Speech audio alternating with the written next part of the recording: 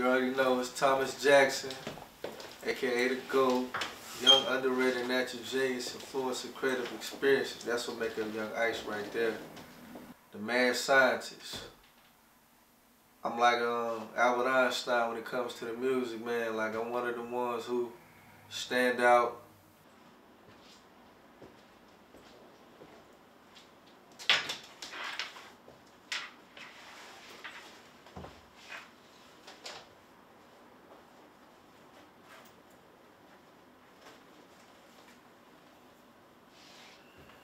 I'm the greatest producer to ever do it. Learned from some of the greatest, which is one of my uncles who incarcerated. Free him, Javon Wilkes, my mama's oldest brother. A lot of great producers in the game as well as like, you know, Switch Beats, Ryan Leslie. Them guys I look up to that made me who I am, like, and they describe my sound. You know, they call me Boss Lyric, you know what I'm saying? I've been knowing Ice for a couple of years. You know, I met him to my homeboy Jersey, you know, so ever since then we've been rocking. I recorded a song with him, and we just been rocking ever since. Alright.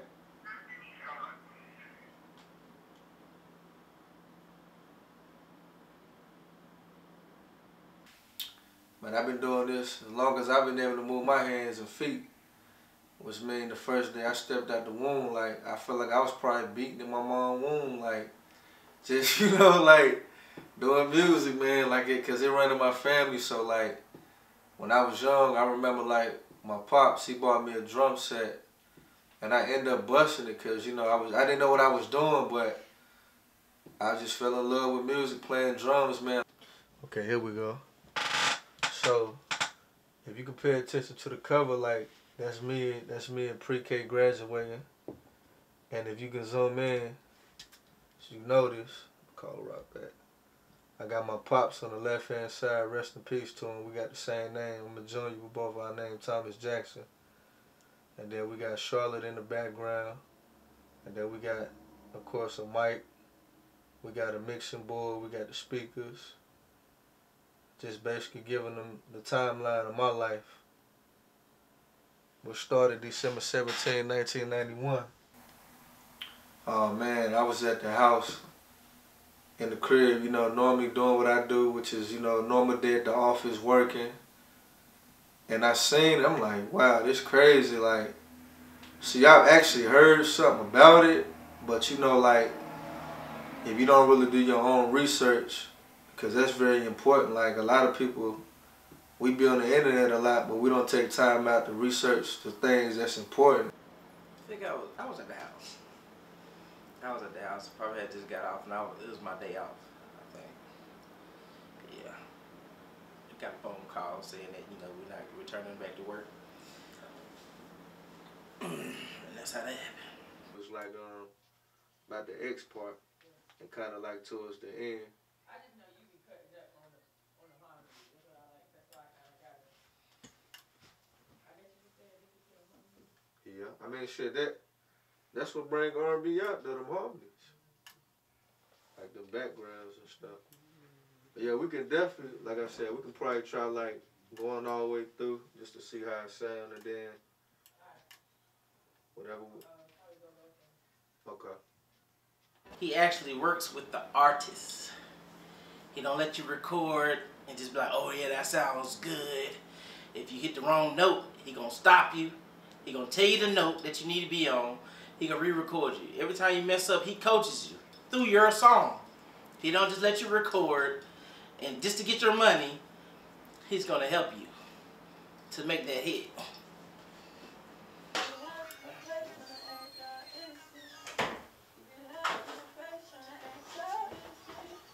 Well, you know, he is a producer, so trying not to catch the corona. Because, you know, you work with like a million people coming in here recording. You got to make sure they strapped up with that mask. Because you might catch that mug. For real.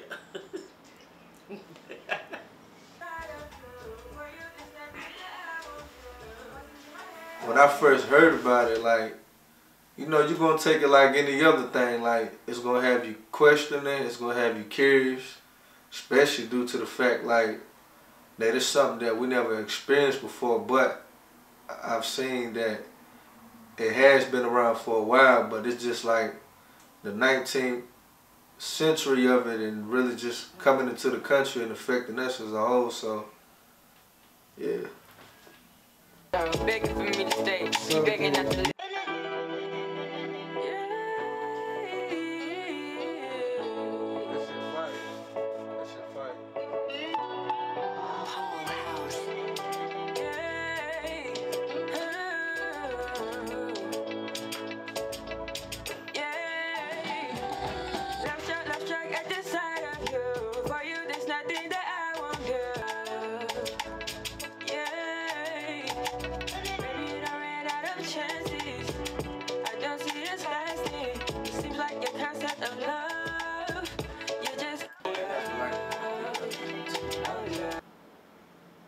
Some 2 months without work, I think. Yeah, I mean, I enjoyed it. I was still getting paid. You know what I'm saying? I get full benefits, so I still get paid. But the reason why I really enjoyed it because I had more time to work on my craft as well. You know what I'm saying? Writing songs or whatever. So getting paid and still working on my craft, that's a plus, win-win. You know what I'm saying? Well, I say like I actually came encounter with it, and the way it affected me was I was one of the ones that wasn't, well, I was one of the ones that was asymptomatic, if I'm saying it right. Well, they say like you can have it, but you don't show symptoms. And like they say like if you can't taste, you can't smell, then you know that you got it for a fact. And I didn't really have that symptom. Like I had like a light cough and stuff, and I had a major crazy headache where some of the medications that I was taking, like ibuprofen, it really didn't do nothing for me, but I had to just, you know, like any other thing, let it take its course and, you know, try to get by with it. I caught the coronavirus. You know what I'm saying? I'm a victim, I'm a survivor of it.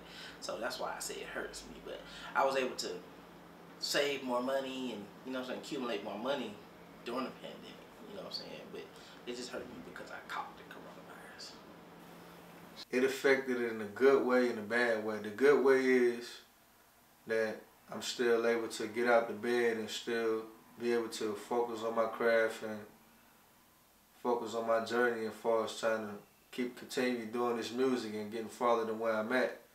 And on the bad note, I would say it affected it because the time that I was down, I wasn't able to really do what I love. And you know, when you're not able to do what you love, that kind of tame you a little bit. If you're going to be out here doing this music, that's all I got to tell you is don't fall back, apply the pressure, push forward, step on that gas and keep it going. That's what I got. That's all I need to tell you. You know what I'm saying? Because that's all you need to know. As long as you keep on pushing forward, something's going to happen. Don't never fall back. Always believe in your dream and just run with it. Well, the words of encouragement that I would give somebody is that it's not an overnight success. Even though I feel like some people have had an overnight success because like they say, it's not what you know, it's who you know. And that's true too, but I feel like the ones that have it right now, they're just only there for temporary, but the ones who have it hard and their time don't come as quick as others, those are the ones that have a real story to tell, and they are the ones that will experience longevity as myself. So I would say like, don't lose hope when you feel like you're not getting nowhere. Stay focused, stay dedicated, stay hungry no matter what. Don't let nobody tell you that you're not able to do this, because anything that you put your mind to in life, you can able to do it.